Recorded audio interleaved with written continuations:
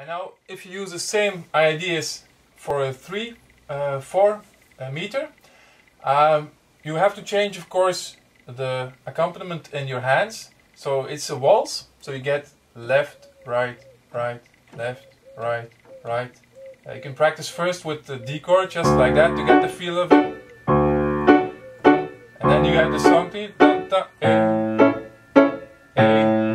goes to D, and A goes back to D.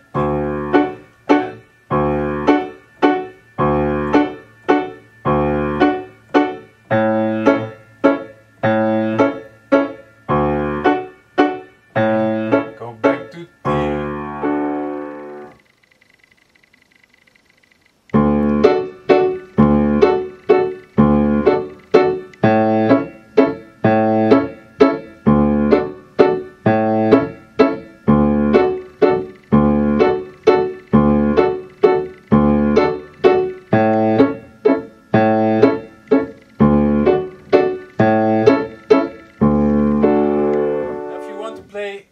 Like a real waltz, there's this little thing you can add to it.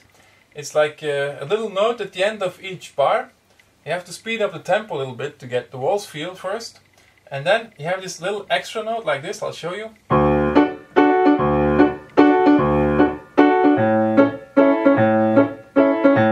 Like that. And the trick is just at the very end of each bar that you do like 1, 2, 3. And you hear, if I practice like that, the thumb will be loud. So you will need to practice this to get this thumb softer. So you get this result when you do...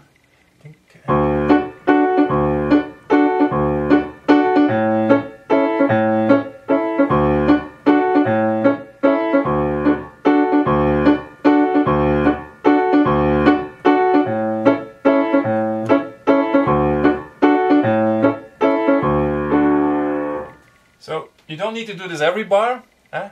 Ideally, you maybe do it once and then you don't do it. You